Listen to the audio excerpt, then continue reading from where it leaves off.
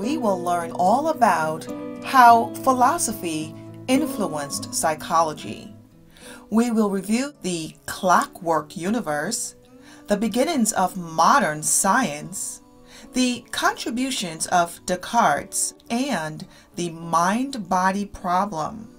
Throughout England and Western Europe, a vast number of newly developed machines were being put to daily use to extend or replace human muscle power. Pumps, levers, pulleys, cranes, wheels, and gears powered watermills and windmills to grind grain, saw wood, weave textile, and accomplish other forms of labor-intensive work.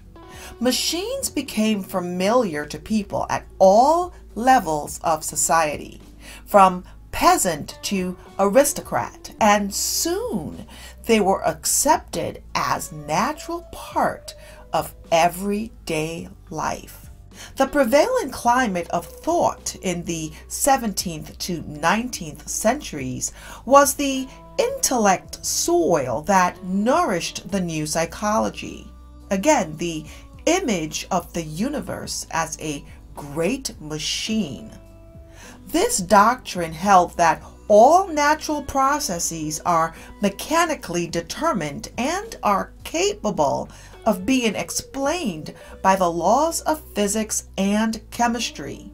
The idea originated in physics, then called natural philosophy, as a result of work of the Italian physicist Galileo and the English physicist and mathematician Isaac Newton, who had been trained as a clockmaker, by the way.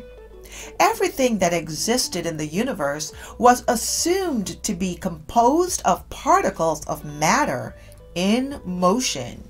If the universe consists of atoms in motion, then every physical effect, the motion of each atom, of course, follows from a direct cause, which is the motion of the atom that strikes it. The methods and findings of science were growing space with technology during this period, and the two meshed effectively. The precise measurement of time had both scientific and practical consequences. Without accurate timekeeping instruments, there could be no measurement of small increments of time. The mechanical clock was the ideal metaphor for the 17th century spirit.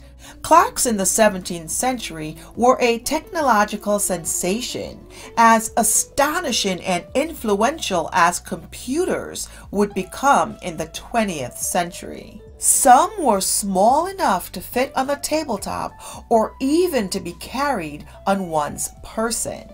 Larger clocks housed in church towers and government buildings could be seen and heard by residents for miles around. Because of the regularity of these clocks, scientists and philosophers began to think of them as models for the physical universe. This idea also became a model for the founding of the United States and the development of American politics. Let us review determinism and reductionism.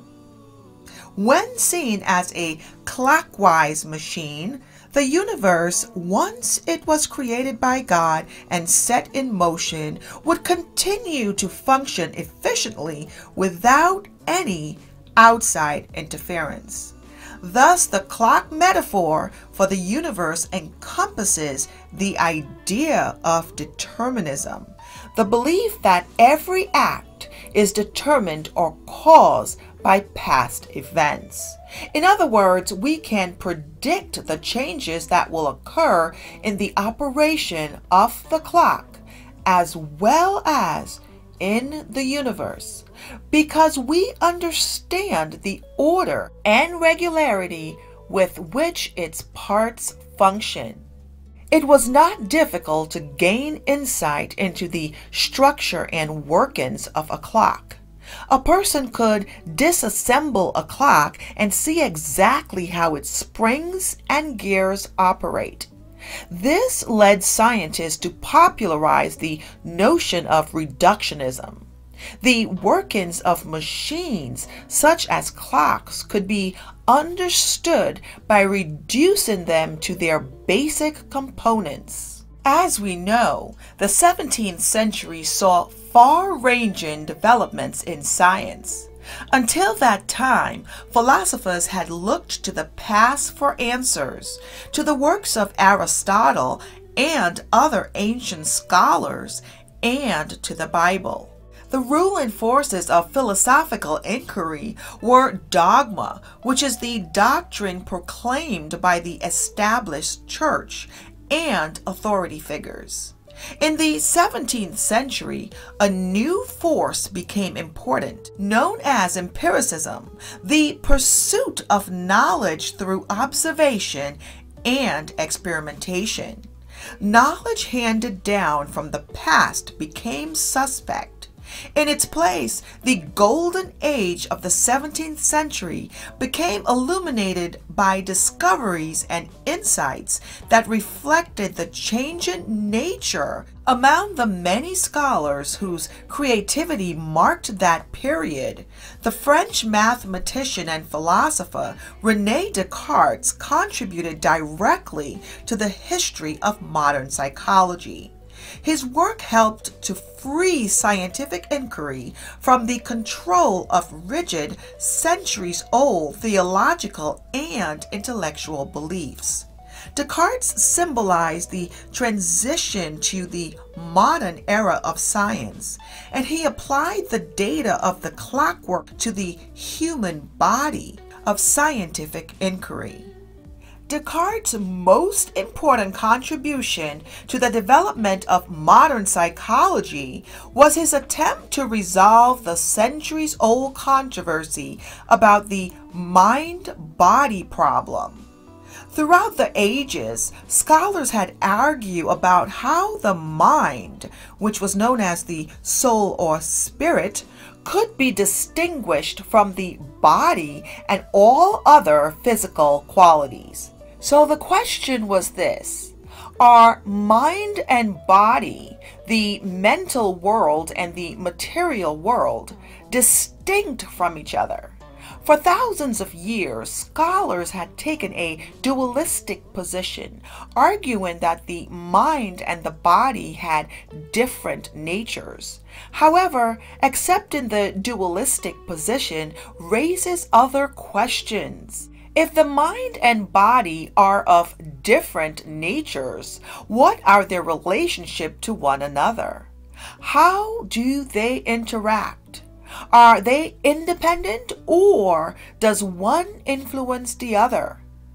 Before Descartes, the accepted theory was that interaction between mind and body flowed primarily in one direction. The mind could exert an enormous influence on the body, but the body had little effect on the mind. It was thought that the body and mind were related in the same way that a puppet and its puppeteer were joined. The mind is like the puppeteer pulling the strings of the body. In Descartes' quite different theory of mind-body interaction, the mind influences the body, but the body exerts a greater influence on the mind than previously supposed. The relationship is not in one direction, but rather it is mutual interaction. This idea, considered radical in the 17th century, was important implications for psychology. After Descartes published his doctrine, many of his contemporaries decided they could no longer support the conventional idea that the mind was the master of the two entities, the puppeteer pulling the strings, functioning almost independently of the body. As a result, scientists and philosophers came to assign a greater importance to the physical or material body. Functions previously attributed to the mind were now considered functions of the body. So, scientists accepted mind and body as two separate entities. Matter, the body's material substance, can be said to have extension in that it makes up space and to operate according to mechanical principles. The mind, however, is free. It is unextended and lacks physical substance. Descartes' revolutionary ideas is that mind and body, although distinct, are capable of interacting within the human organism. The mind can influence the body, and the body can influence the mind.